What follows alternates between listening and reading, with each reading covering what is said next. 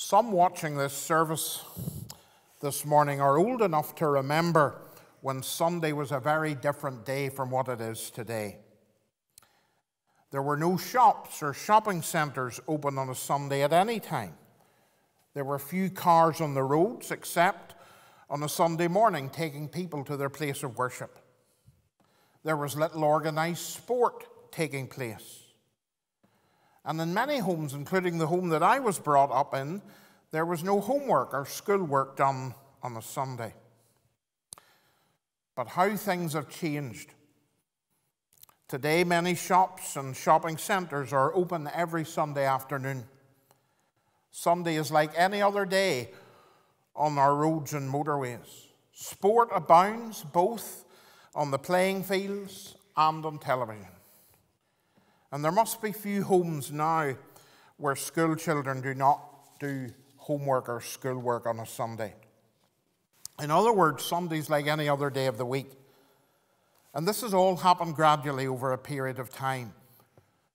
When I was a lot younger, there was talk of the danger of this country adopting a continental Sunday. But now some of the countries on the European continent have stricter regulations on Sunday than are present here. In Jesus' day, the Sabbath was simply part of the way of life of the Orthodox Jew. It was a day that God had instituted from the very beginning. Genesis chapter 2, verses 2 and 3. It was a creation ordinance, similar to work and marriage. And it stood as a reminder to God's people that He was the God of salvation as well as creation, because He'd rescued His people from slavery in Egypt. Deuteronomy 5:12-15. Now, the problem that Jesus faced during His earthly ministry was that the Sabbath, or the seventh day of every week, had become the platform for showcasing Pharisaic legalism and works righteousness. In fact, what God established as a day of reverence toward Him and renewal and refreshment away from work, the scribes and the Pharisees had turned into a stifling day of regulation and restriction. The word Sabbath in the Old Testament is derived from the Hebrew word meaning to rest or desist. So God's people were to refrain from unnecessary work in order to focus their attention on honoring and worshipping Him. But over the 15 centuries, from the time of Moses to the ministry of Jesus, the Sabbath accumulated a vast number of additional rabbinic rules and regulations and restrictions. And they made this day, this special holy day, an overpowering burden. In fact, no area of life was spared from the fastidious Sabbath regulations of the rabbis.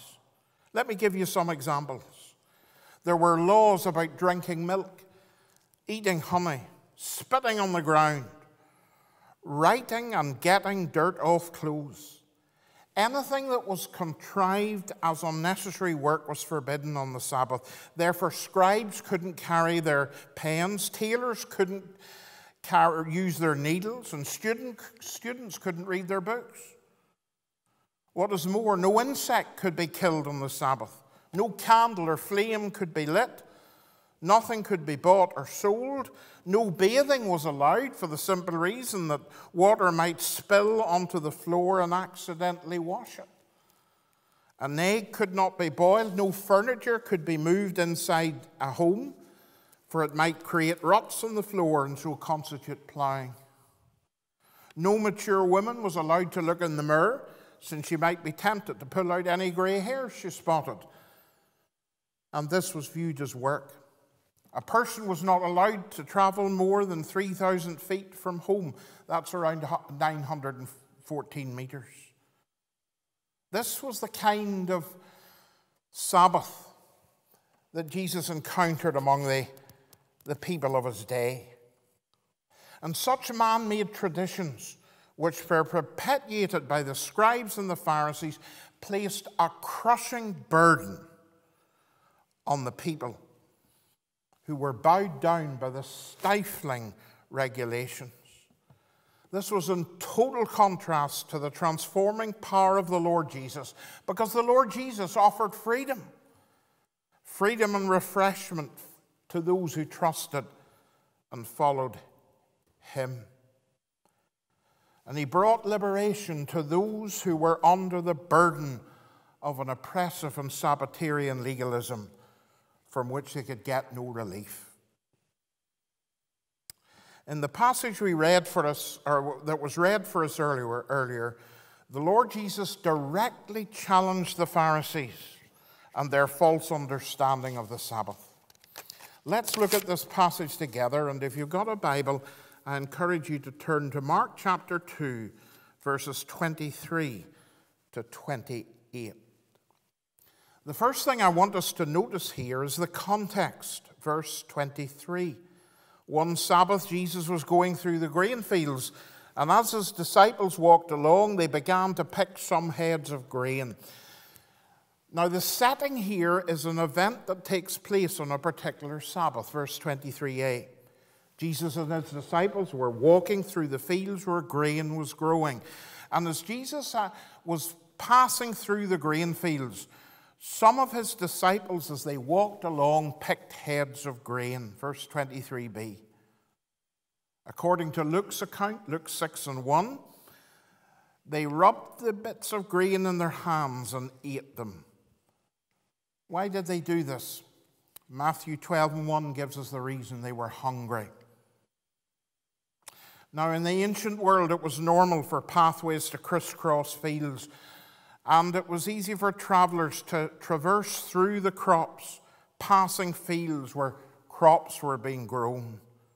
And as they walked alongside the crops, it was common for these travelers to pluck a few heads of grain. Now, according to Deuteronomy 23 and 25, such a practice was permissible. So Jesus' disciples were doing what the Old Testament permitted them to do. When they picked off the heads of grain and rubbed the heads in their hands to remove the husk or shell and ate the kernel, their actions were perfectly allowable within the purposes of God. But, and it is a big but, not so in the minds of these orthodox religious leaders and theologians. You see, these people who spoke to Jesus and confronted him were blind to the grace of God, despite claiming obedience to the very law of God. That's the picture we have of these men, not only in this passage, but in many other passages throughout the gospel. Maybe I'm repeating what I said a few weeks ago, but it's quite possible to be schooled and even trained in the Word of God, yet to be totally blind to its transforming power. I've been reading recently the famous story of the two brothers, John and Charles Wesley. Both these men had been brought up in a Christian home. Not just a Christian home, a clergyman's home. They had both been called into the holy orders of the Anglican ministry. For a number of years, both of them exercised their ministries within the Anglican communion. Yet remarkably, both these men knew nothing of the saving grace of God. They knew nothing of assurance of God's salvation and forgiveness of sins until one day, 1 week in May 9th, 1738, within days of one another, both were converted. Charles, the great hymn writer, was converted through a nurse in his home. And John, the great preacher, through the reading of Luther's preface to the Romans. You see, here were two men who were schooled in the Scripture, schooled in the Word of God, but until then they knew nothing of the grace of God. Here in Mark chapter 2 are these Pharisees, and they knew all about the law. They knew all about the Word of God, but they didn't know the God of the Word. That's the context. And then secondly, notice the criticism, verse 24. The Pharisees said to him, that is Jesus, "Look, why are they doing what is unlawful on the Sabbath?" Now, the Pharisees' complaint here obviously concerned the action of the disciples plucking heads of grain on the Sabbath day. They interpreted this action of plucking grain as reaping, which in their view was an act of work. And according to their interpretation, it was in violation of the Sabbath rest. Now, it is correct to note that reaping on the Sabbath was formally prohibited by the Mosaic Law, Exodus 34:20-21. And among the scribes, it was assumed that a teacher was responsible for the behavior of his disciples. And so for this reason, the Pharisees addressed their protest directly to Jesus. You'll notice that. The Pharisees said to him, not the disciples, to Jesus, "Look, why are they doing what is unlawful on the Sabbath?" Now let's look, before we come to Jesus' response, let's look at the nature of their complaint. There were essentially two problems with it. Number one is this: these theologians, these experts in the law of God, were concerned purely with external legalism. They were not concerned about the hunger or the well-being of Jesus' disciples. Their only interest was in fault-finding and protecting the petty and, in some cases, man-made regulations that comprise their system of external religion. Now, how do we apply this to ourselves today? Let me say this. We too can be guilty of the same sin. When we regard some things done in the home on Sunday as permissible, but as wrong if done outside the home where people might see, we're more interested in external legalism than anything else. And that's a great danger in the church today. Here's the second reason why it was wrong. Their heart attitude was all wrong. What lay behind their criticism were hearts that were set against the Lord Jesus. They were antagonistic to Jesus. This note goes continually through Mark's gospel. And because Jesus and his followers lived a life that was in complete contrast to their system of regulative religion, these men opposed Jesus and his followers. And it was in the last resort the jealousy of these theologians of Israel that drove Jesus to death. None were so blind as those who could not see, those who boasted in their own theological insights. Do you remember Jesus' words in Matthew 23:13? This is what he said to these people. "Woe to you, teachers of law and Pharisees, you hypocrites! You shut the door of the kingdom of heaven in people's faces. You yourselves do not enter, nor will you let those enter who are trying to." In other words, you yourselves are not in the kingdom of God, but you're preventing others from getting into the kingdom of God. How salient is that? Are we, by our attitudes and actions, keeping others away from Jesus and outside his kingdom? That, secondly, is the criticism. And then thirdly, the counter-question. Verses 25 and 26. Jesus makes use of a counter-question that extends to the end of verse 26 and includes an appeal to Scripture in order to settle the controversy. Notice what Jesus says in verse 25. He answered, "Have you never read what David did when he and his companions were hungry and in need?" The Scripture reference that Jesus refers to here comes from the desert fox years of David's life, as one commentator has put them.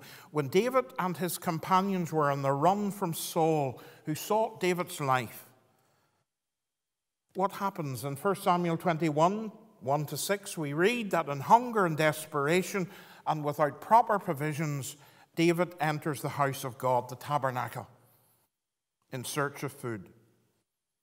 Now notice what it says in verse 26. In the days of Abiathar the high priest, he entered the house of God and he ate the consecrated bread, which is lawful only for priests to eat. And he also gave some to his companions. Now you picture the scene. David and his men are exhausted. They haven't had food for hours, maybe longer than that. And here they find refuge in the tabernacle. They discover that there are 12 loaves of consecrated bread that were placed on the altar Sabbath by Sabbath as food for the priests. What are they to do? Well, 1 Samuel 21, 1-6 tells us that the high priest showed compassion to David and his men. He allowed them to eat the consecrated bread. He made an exception because of their great need.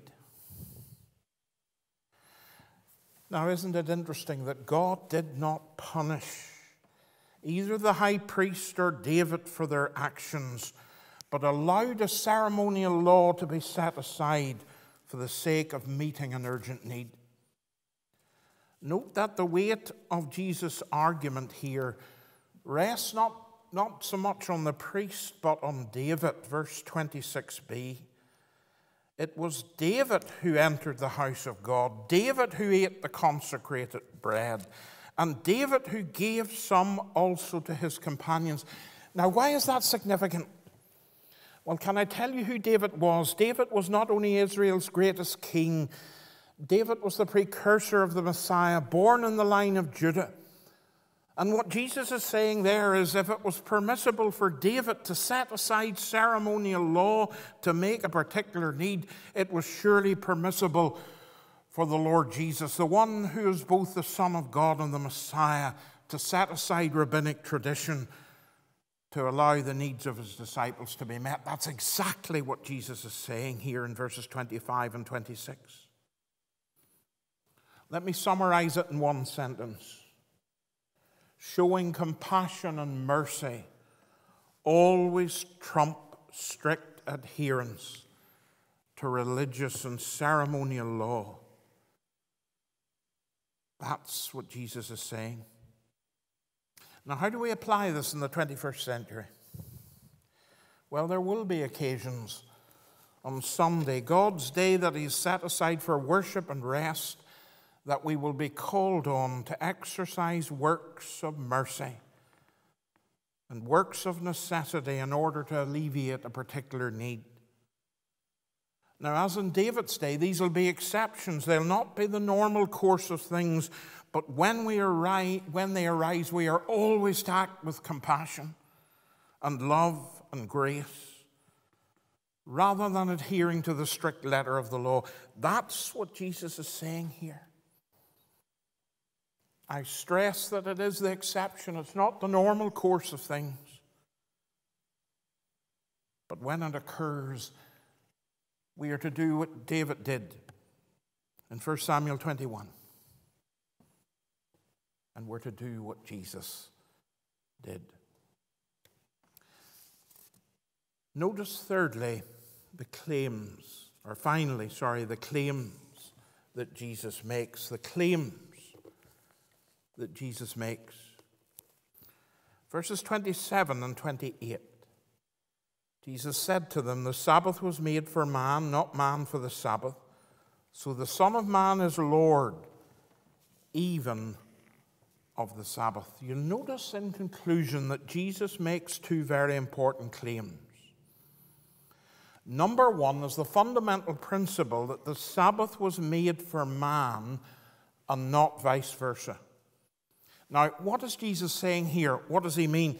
He means this, that you and I were not made for Sabbath rules and regulations, but the Sabbath was given to us by God in order to bless us and to enhance our well-being and not to burden us. So God has given us one day rest in 7 for our benefit, for our good, not as a burden to lay upon us. As Gemma said in her children's talk, if God rested from work on this day, so should we. And I believe my parents were right in bringing my sister and I up to take rest from schoolwork on Sunday. Those who drive themselves on 7 days in the week, who ignore God's institution, what they do, in fact, is distort the order of life as God intended it to be. And if you're a Christian this morning, you need to resist the pressures of modern society to make Sunday the same as any other day. And that's what Jesus is saying. On the other hand, Jesus is also saying here that the Sabbath day is not to be an intolerable burden on our shoulders. It's not to be hedged about with all kinds of restrictions and petty regulations, which in some cases may well be regulations that we make up, which is what the Pharisees had done. They had forgotten God's merciful provision for his people.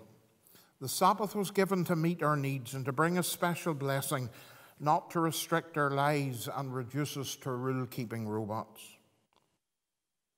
That's the first claim, the principle. Secondly, the power, the authoritative power that lay behind the Sabbath.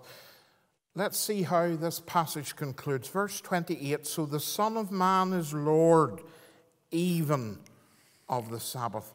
Jesus answers here the question the Pharisees must have been asking as he redefined the Sabbath convention for them.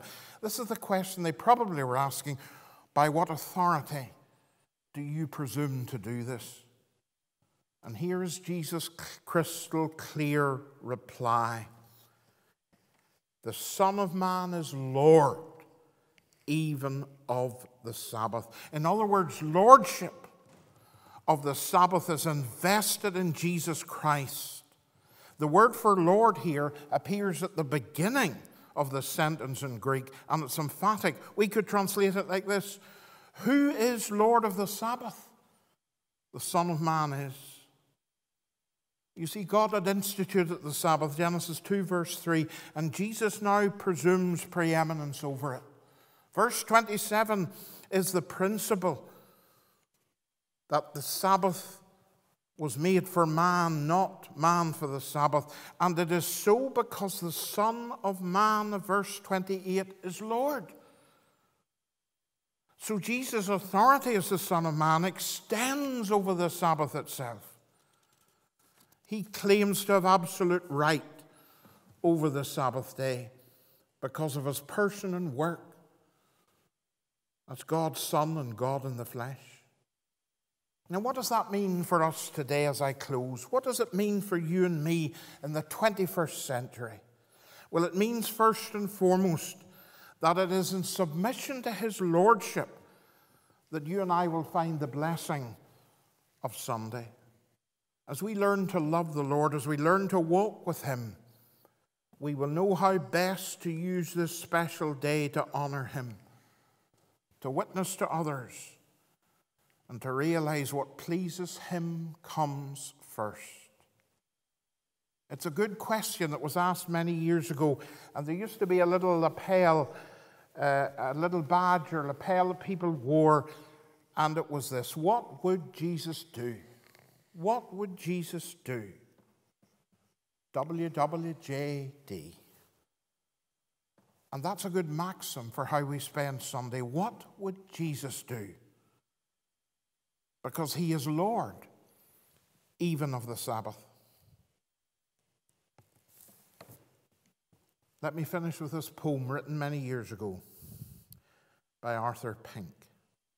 A Sabbath well spent brings a week of content and strength for the toil of tomorrow, but a Sabbath profaned, whatever may be gained, is a certain forerunner of sorrow. Let's pray together.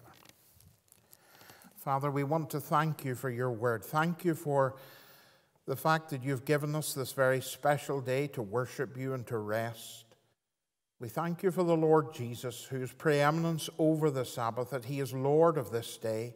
And we pray that we might live in fellowship and relationship with you, knowing Jesus Christ, and that we might honor him on this day, that we might do what he would want us to do. Forgive us if we've been caught up with petty regulations and restrictions. But we ask that we, above everything else, might be men and women and young people who live in the freedom of fellowship with the living God, and that people seeing the way that we spend Sunday, that they might say there's something different about them. And we ask this in his name and for his sake. Amen. We're now going to sing our final hymn, which has a verse about the Sabbath. O Sabbath rest by Galilee. The hymn is Dear Lord and Father of Mankind, and we worship God together.